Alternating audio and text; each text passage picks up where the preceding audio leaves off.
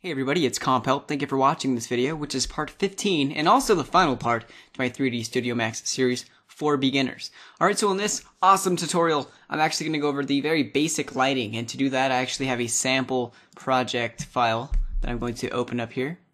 So let me go to my desktop. There it is as a test. Alright, so this scene actually doesn't make any sense, but I just kind of slapped it together super quick. Just to give you guys an idea here, and I actually am going to lift this up a bit because it's bothering me. Okay, so I have some random torus going on here. I have a teapot, which doesn't make sense material-wise, and well, let's go ahead and render this and see what it looks like. This is the default 3ds Max lighting. So let's render this, and as you can see, it's a scanline renderer. And okay, so it doesn't look too bad because you can see I added some spec levels and some bump. Bump probably is way too high, but you could tell I added some stuff there.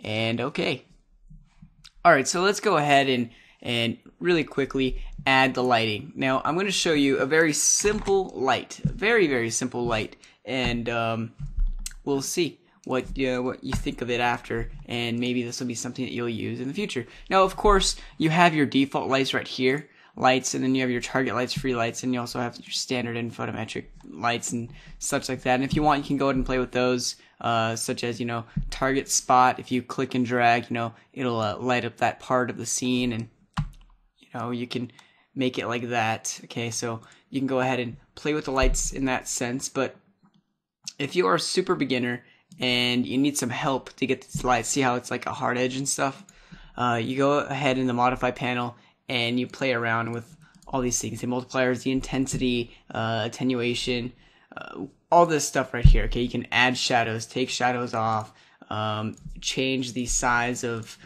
just everything. Trust me, you have a lot of options to play with these lights. And if you want to go over lights, what you want to do is look up another tutorial or something. I'm going to show you a very basic way to light your 3D scenes here, okay? Just for beginner's sake, so you can get your projects up and running. Okay, so what I want to do is go over to the Create tab and simply go over here to the Systems, and we're going to select something called Daylight, and click Yes. Now, for Daylight to work, what you have to do is click and drag, and you'll get this compass looking thing, okay? Northwest, east, south, or northeast, southwest, whatever you want to say, okay? And then you just pull up or down, okay? Pull up and click. Now you can see it's like way super intense over here. Let's go to the modify panel. Let's switch this from sunlight standard to mental ray sun. And also we'll do the skylight to mental ray sky, and click yes when that comes up. It's going to change a bunch of settings for you. And also we need to change the position to manual. And that would work great. Unless you have a specific date, time, and location. If you're doing like architecture work, go to setup and you can set that up. But I'm not going to do that, okay? Alright, so anyways, I'm just going to set it to manual, and now we can freely move around our quote-quote sun.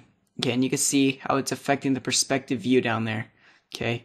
And I mean, if we go over to the left view, we can actually bring this down some. Right? So, yeah. Also, play with the position of the lighting, because depending on where you put it, just like the real sunlight, I don't know if you've noticed, but depending on the different times of the day, the color of the light changes. I'm sorry, I can't talk apparently. The color of the light changes depending on what time of the day you are in. Okay, so remember, play with the position of the lighting, play with the height of the light. Also, play with the multiplier. It may come out like super bright here. So let's zoom in a bit, and let's take a shot here. So let's take a render. And remember, this is with the scanline renderer. So just take a really quick rendering. Alright, so you see it's super intense. And what we can actually do is bring down the multiplier to whatever you like. Maybe let's cut it in half, 5.5. And okay, I mean, still super intense, but I mean, you just really just play around with it. I don't know. Okay, so I mean, okay, that's fine. And also, if I render this out, you'll see that the shadows are super dark. Now, how do we get a better look? Well, this is where in the last video I showed you about rendering, and let's go ahead and render this out. Let's go to the render settings, and we'll go down single. You've gone over all the rendering settings before. I'm going to just change the renderer from scanline over to mental ray. Click render. And this should make it look more realistic, give it some better color, more detail, actually make the shadows make sense and stuff like that. And there you go, your scene isn't so newbie anymore, you know, you actually get some things that look real.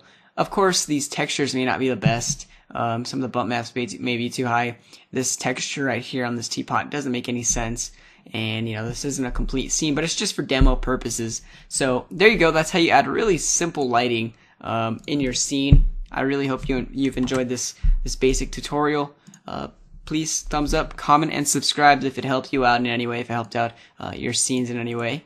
Also, thank you. I just want to thank you for checking out my series, my 3D Studio Max series. This is the last video of the series, and now I can move on to other things. I've actually had some people wondering, because I do 3D projects on my own, and I've had people ask me how I do some of the stuff I do, and well, this is pretty much what I do here. It's a you know, step-by-step process of modeling, texturing, lighting, rendering, and it's really all it is. And if you guys have the passion or want to dive into this stuff more, you're welcome to. Using the techniques I've showed you, you can definitely look up more advanced tutorials online through Google search or YouTube search and totally take off from here and surpass my skills.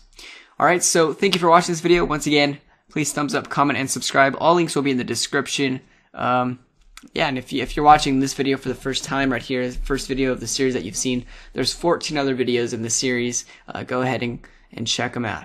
Alright, so thank you for watching.